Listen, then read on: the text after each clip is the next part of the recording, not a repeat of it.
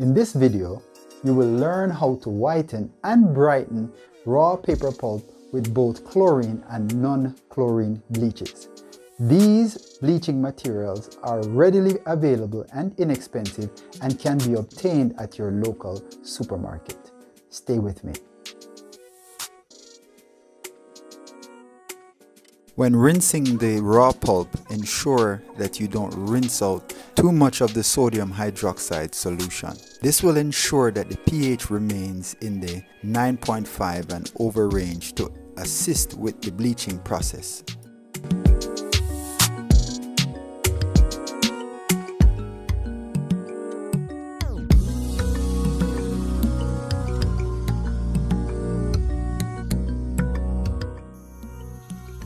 Bleaching is the chemical process applied to cellulosic material to destroy chromophores. This increases brightness and reduces color.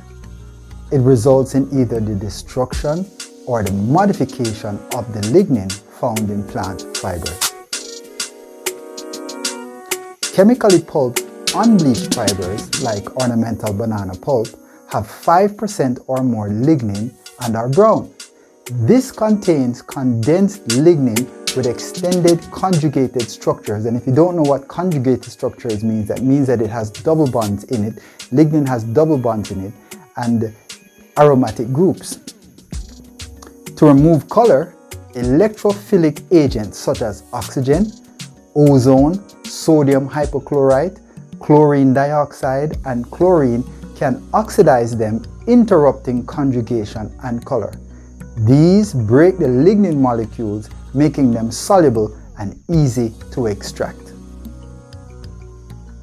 Chlorine bleach, or what is called sodium hypochlorite, NaOCl, produces hypochlorite ions, as you can see on this chart, the OCl minus ions, when placed in water. And these ions attack and degrade lignin in the pulp and preserve cellulose at the same time. A pH between 9.5 and 11 encourages the formation, as you can see here. Anything to the right of that encourages the formation of hypochlorite ions, which increases bleaching without cellulosic degradation. If the pH, of course, falls in this range between 6 and 7, it produces hypochlorous acid, HOCl, and that attacks and degrades cellulose. If the pH is less than 3, and that would take me over to this side. If the pH is less than 3, then the tendency is to produce chlorine gas, which is quite toxic, and we want to avoid that. The ideal pH for both chlorine bleach, which is sodium hypochlorite, is 9.5 to 11, and that encourages the formation of hypochlorite ions, which increases bleaching without cellulosic degradation. The same thing is true for non-chlorine bleaches like sodium percarbonate, which we will do later on in this video, and that also functions well in the same pH range between 9.5 and 11. The objective of bleaching is to remove as much lignin or the color from the lignin without degrading the cellulose. So sodium hypochlorite actually degrades the lignin perhydroxyl ions, which come from sodium percarbonate. They actually remove chromophores, which removes the color. So both act in different ways, both oxidizing the materials.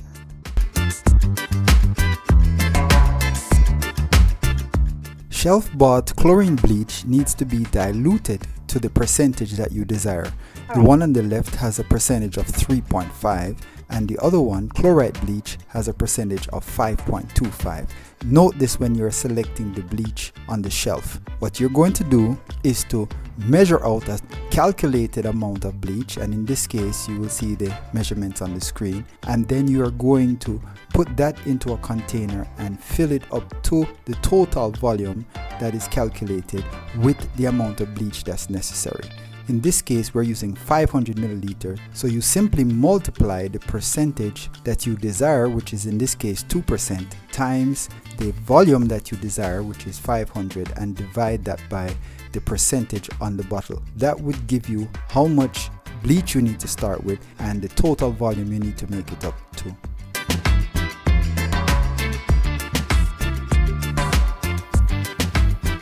To ensure that the bleach works effectively, you need to use at least a 12% consistency. I've worked this out to be about 10 grams of pulp for every 85 milliliters of solution. That means you weigh it out and then you mix it in with the solution.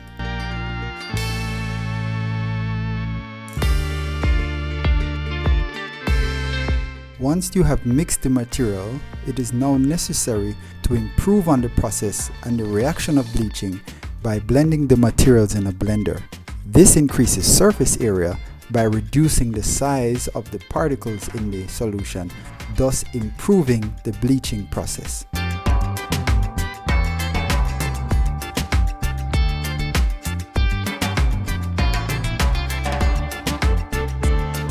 You can already see the change in the color of the material that has been mixed with the bleach, and this reaction will take quite a while to occur, but it's necessary for you to pay attention to it and stir periodically to allow the materials to mix thoroughly, because the bleach is actually going to react completely with the material and it will be used up in the process.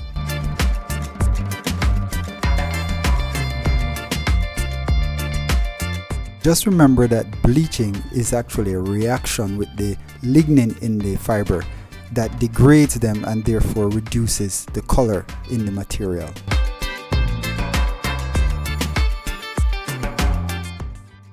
Heating the bleach and not boiling it is also a part of the reaction. This helps to speed up the chemical reaction and to allow the bleaching chemicals to have their effect. Now, heating it doesn't mean that you're going to cause it to reach a boil. You're just going to ensure that the temperature stays between 35 degrees and 70 degrees Celsius, and that will help to speed up the reaction and to increase the effectiveness of the bleaching process.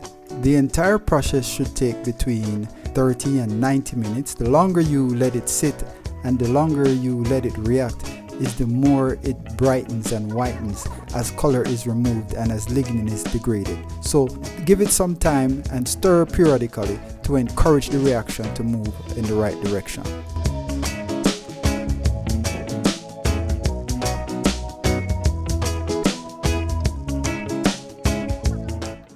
Once the bleaching time is up, it is necessary to blend the materials again, this time toward a more consistent pulp before you rinse the fibers.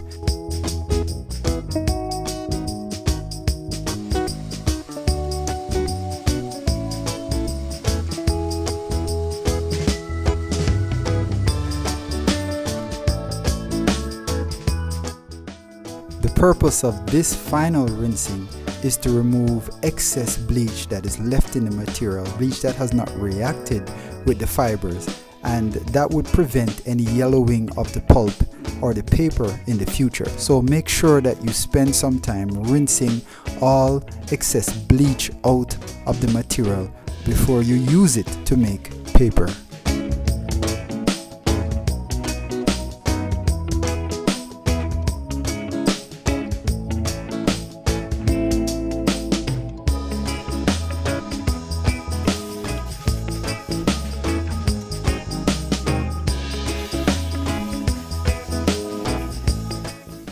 Once you have finished rinsing the pulp and you have removed as much bleach as possible, hopefully all, the next step is to squeeze out the remaining water and then to put that pulp up for use in paper making. As you can see, it's a very simple and straightforward process. I hope you try it out.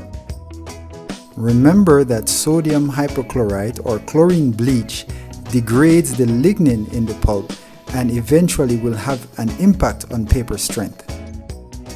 An alternative to chlorine bleach is non-chlorine bleach. This comes in the form of sodium percarbonate.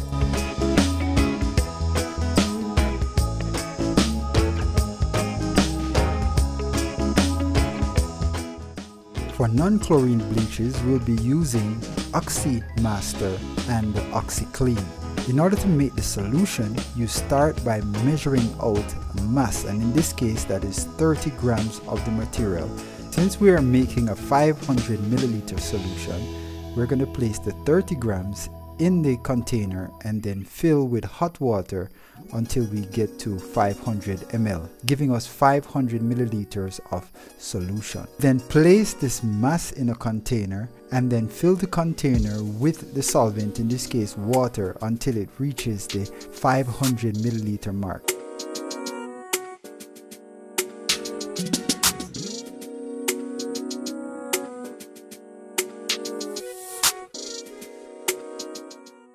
Proceed to add the pulp, a weighed amount of the pulp, to this mixture in order to get the reaction started. And we use the same procedure as before, 10 grams for every 85 milliliters of solution.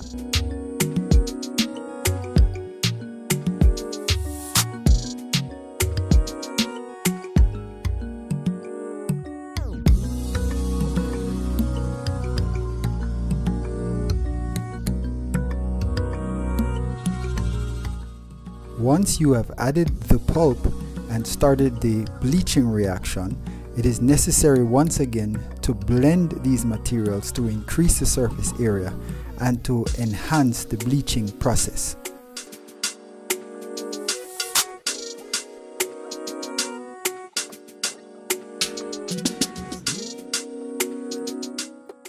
Be careful when blending hot liquids. They tend to be a bit explosive in the blender, so take your time with this phase of the process. Carefully blend the materials to a pulpy consistency and allow it to stand, stirring occasionally for 30 to 90 minutes, and you can reheat the mixture periodically as you go along the way to ensure that you encourage the reaction of the perhydroxyl ion with the chromophores in the solution. In the bleaching process, paying attention to the details helps to enhance the outcomes. You can see now that the reaction has started to show changes in terms of the pulp color. Continue stirring periodically as you time it, and heat occasionally to ensure that the temperature is maintained between 35 and 70 degrees Celsius. Remember, you need about 30 to 90 minutes for the reaction to be complete. The longer you wait, the more likely you are to experience better, brighter, and whiter results. Be patient with this part of the procedure. Once the reaction is complete and the time is up, it is time for you to take the solution and to blend it to reduce it once again to a pulpy consistency. The pulp is now ready to be thoroughly rinsed to remove perhydroxyl ions so that they won't affect the paper in the end.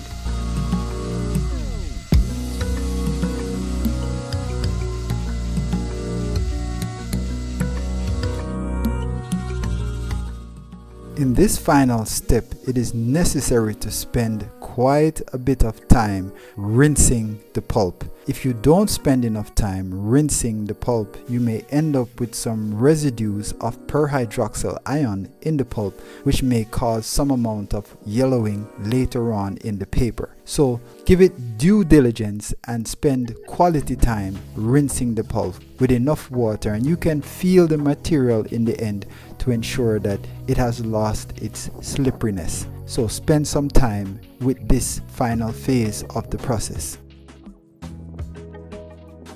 The results are quite clear, as you can see. Nice brighter colors, and if you want them to be brighter, you need to spend some more time in the process of bleaching. I would really like to thank you for watching, and I hope you have learned how to bleach pulp with both chlorine and non-chlorine bleaches. Please subscribe to my channel and look out for the new video coming up on how to make a mold and decal and use it to make paper.